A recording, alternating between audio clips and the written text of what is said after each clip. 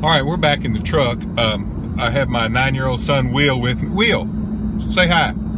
Hi. What's up?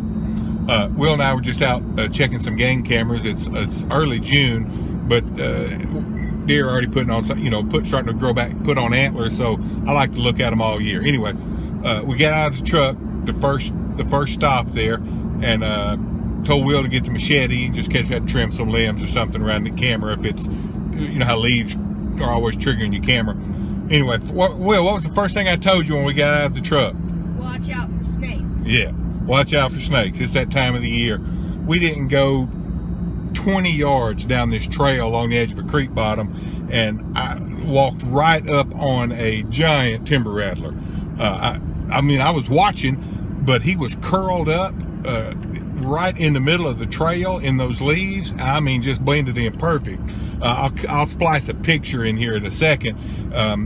I was carrying a bag of corn. I just been baiting all the cameras, just to get some good pictures. So I was carrying a bag of corn, and I guess I had looked one side or the other of the trail. I'm also having a look now through this little speed trap town. I guess I had looked away, and as I was still walking, and I walked right on top of the sucker.